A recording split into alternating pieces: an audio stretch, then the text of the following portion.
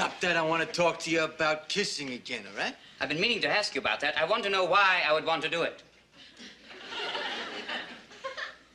Physical pleasure.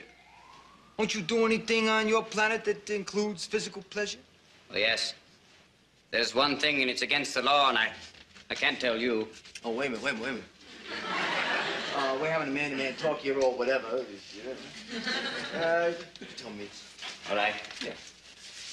When a woman touches a man here, it drives me zazbat.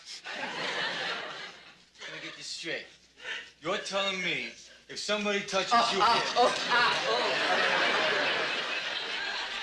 All right, folks, a clip from the first episode of Mork and Mindy. We'll have more in the Gimme 5 coming up after our segment here where we bring you various blocks from various things that Robin Williams did. Joining us now to talk about what we've learned today, Dr. Jeffrey Gardere, America's psychologist and assistant professor at Touro College of Medicine. Hello, doctor. Great to be with you, Steve. Always good to talk to you, and I always appreciate your time. Of course, the press conference earlier today where we find out that Robin Williams hanged himself with a belt. He died of asphyxia due to hanging. There were also superficial cuts on his left wrist, indicated that they occurred with a knife, and that he was being treated for depression. The toxicology report will be out in a couple of weeks. So, you know, first let me ask you this. We see so many funny men, so many comedians, and he was more than that, but nonetheless, you know, addicted on drugs, overdose, kill themselves. Why is that? Well, because funny men are people who give their humor, their shtick, if you will, comes out of the pain that they've experienced early in life and perhaps through different periods of their lives. Funny men, women, tend to be very intelligent individuals who like to work out their issues, their routines on stage, but a lot of that material comes from a lot of the emotional pain that they have experienced. Yeah, it's kind of the tears of a clown kind of syndrome, right? Exactly. Yeah. All right. So let's talk a little bit about what we jump to the very end here, the latest from today.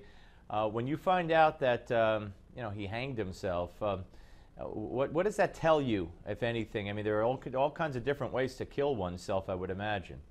Well, we see that women perhaps choose, who make more suicide attempts than men, that men have more lethal attempts and therefore die more than women. But what we see with women, for example, they try to choose methods that may be not only less lethal but less painful. For example, overdosing with pills. So to hang oneself with a belt, to have cuts on the wrist, tells me that this is something that was somewhat violent, and he may have been in some sort of a crisis when he did this to do something that is so violent.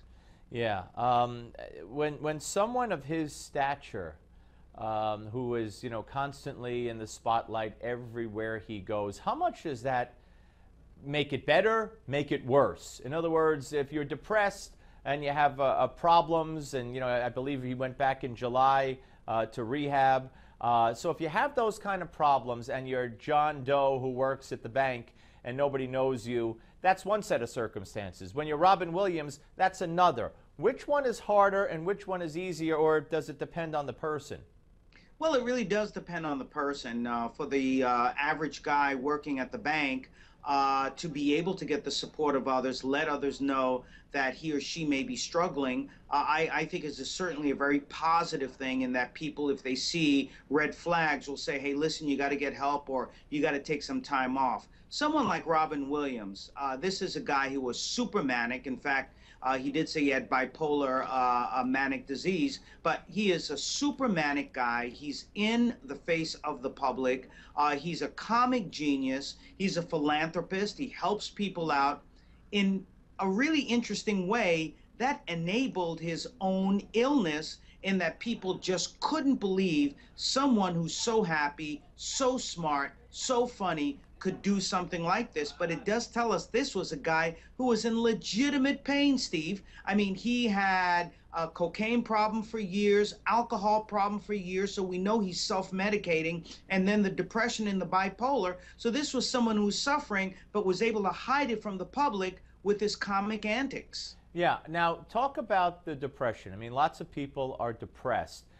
Does it usually follow that you're depressed and you go to drugs, or can you be off the drugs and obviously and still be depressed? But does the drug past play into it? What's typical? Well, what we typically see is someone with a depression. Yes, there may be a proclivity to using drugs, but not because they're a bad person. We know that. It's because they're self-medicating and makes them feel better. As a matter of fact, when we get them into rehab, we detox them, and then they are put on antidepressants or other psychiatric drugs, and those then replace the illegal drugs that the person may have been taking. So it's important that if you're in a very severe, deep depression and the talking therapy by itself is not doing the job, that you also in tandem should be on some sort of antidepressant medication. But Steve, the problem is a lot of these antidepressants, a lot of psychiatric medications, if not all of them, have side effects, and it's those side effects that make people miserable and make them non-compliant, which then throws them further into depression or possibly into a substance abuse issue. If you have failed at substance abuse, or you've gone back to it after rehab, and you just recently, a month ago, reportedly went back to rehab, do you view that then? Does that add to the depression? I failed. I can't beat this. Does that contribute to and enhance the degree of depression possibly? It's a great question, Steve. People who do use drugs or have been or are addicts all their lives, even if they've been clean, we still call them addicts, and they accept that because they know they have to be on top of the problem. These individuals, when they relapse, they hate themselves, they have guilt, they feel worthless, they feel that they've let everyone down. But we clearly know, as part of psychological and psychiatric science, that relapse is part of drug abuse. When you relapse, it means that you have to refigure the way that you're living your life, and you tend to do better after the relapse. And that's what happened with him. He relapsed after 20 years and then decided to go back, thank goodness, to getting help. But I think it was too little, too late. Is there, I would imagine you're going to tell me that it's pretty consistent, but that's just my guess. The percentage of Hollywood actors, famous people who lapse into these kinds of addictions and lapse into this kind of depression and maybe even commit suicide or attempt suicide, is the percentage basically the same as the general population? Or, I don't want to say, or the pressure is so great, because to me, the guy in the bank might have had a lot more pressure meeting his mortgage every month. So not pressure necessarily, but, is it the famous and the wealthy and the people like Robin Williams, that community have a higher percentage, or is it consistent with the rest of the population? Quite honestly, I'm not really sure what the statistical numbers are, and that's something I want to do some research on, because I think it is a great question. But I will tell you this, we know that with the Hollywood folks, it's much more high profile. Sure. When they become drug abusers, and we also see there are a lot more enablers. The poor schmo on the street who has a drug abuse problem is going to get locked up, is going to be put in a psychiatric hospital, is going to be shunned by his or her loved ones, will be isolated, may end up homeless. The Hollywood person who gets on drugs, the people around them are going to say, well, as long as they're working, the studio will keep putting the money in. Right. As long as they're doing their thing, we're still going to love them because we think that they're demigods. And in many ways, we enable their drug use. It's part of being an artist, but it's all poppycock. One more for you, Doc. If there is a note, and for the officer to say we're not commenting on that makes it sound, I could speculate that there was a note. What could we look for, and how much can you learn from notes? Well, notes will give you the inner workings of that particular individual, what led them perhaps to the suicide, and what their wishes are after they're dead. So yeah, notes are tragic to find, but it really does give us a better, if you will, psychological autopsy as to what may have led to the suicide and what that person may want afterwards for family and friends. And we still praise these people who have these problems and would even take their own life. The public adores Robin Williams, and this doesn't change that, does it?